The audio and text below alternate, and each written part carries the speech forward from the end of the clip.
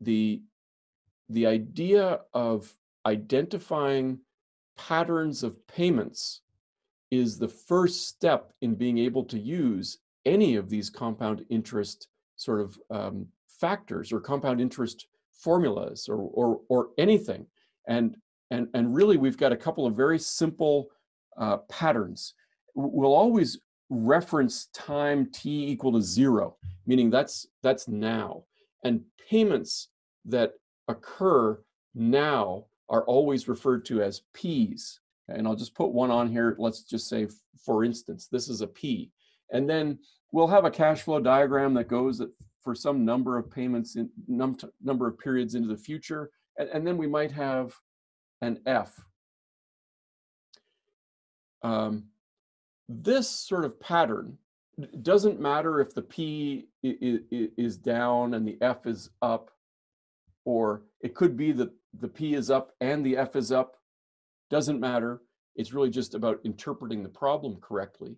And anytime that we're moving between a P and an F, all we need to do is make sure that the P is at the beginning of the time cash flow diagram and the F is at the end, and then that we identify the N, where the N starts with now is 0, and then we number them like this.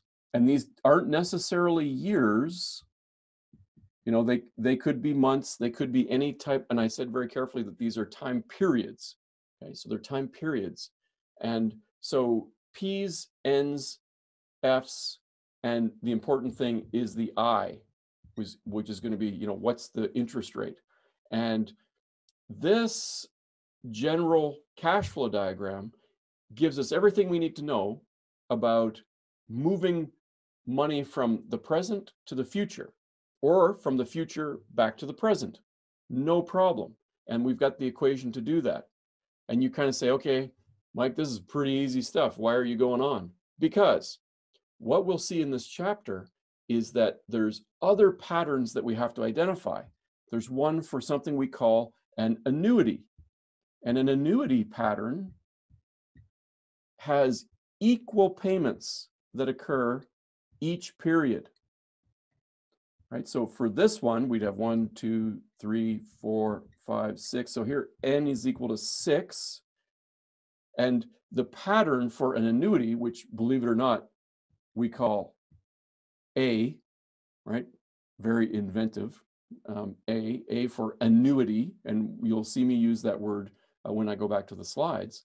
But the most important thing about an annuity is that the first payment of the annuity occurs at time t equal to 1, and the last one occurs at the last time period. Now, if I want to relate an annuity to a P or an F, the P still stays here, and the F goes here. The F occurs at the same time period as the last payment. So when you're reading an engineering economics problem, it's important to identify, okay, when does that first payment happen? And if the first payment happens here, it's not part of the annuity. It's just a dollar amount that you have to add in a loan later on. Okay, so that's one pattern. There's other more complicated patterns, and this is kind of why I've broken this out, let's say, into its own board. But we'll have other patterns that look like this. This is kind of a tricky one, where this is time t equal to 0. This is time 1, 2, 3, 4, 5, 6. This is what we call an arithmetic gradient. And the important thing to realize with a gradient is that it's a constantly increasing annuity, but the first payment starts at time t equal to 2. Okay, and the reason for that is that if you extend this line down, the first payment of an annuity starts here, but it actually starts out as a 0G, and then the first is a 1G, then a 2G, 3G, etc. Okay, so again, it's all about identifying these patterns. There's another one that is a geometric gradient, and that's more complicated. That has its own sort of pattern that I'll get to in a minute. Now, I'm sorry, I actually was hiding the chat. Someone has asked, would those phone payment plans be similar to an annuity? Sure. Absolutely anything that has a constant payment is an annuity.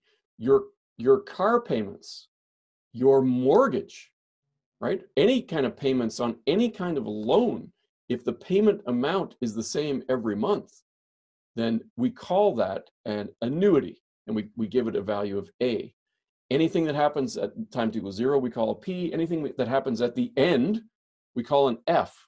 Now, when we talk about assets, sometimes an F is also equal to an S, right? So remember, we use salvage value or scrap value. Well, if you see a salvage or a scrap value or see an S, sometimes we use that as an F. But if you think ahead for a second to how you might apply these patterns, if you were to, let's say, save a certain amount of money every month for the next 20 years, and you say, well, how much money do I have at the end?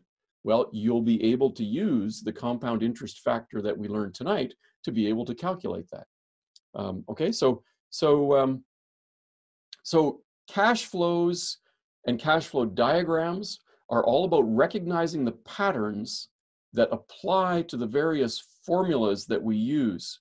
And what you'll realize is that the tables that appear in your engineering economics textbook, right? So at the back of the textbook, you've got these pretty boring pages that are essentially just pages filled with numbers. Well, those pages filled with numbers are for particularly popular interest rates.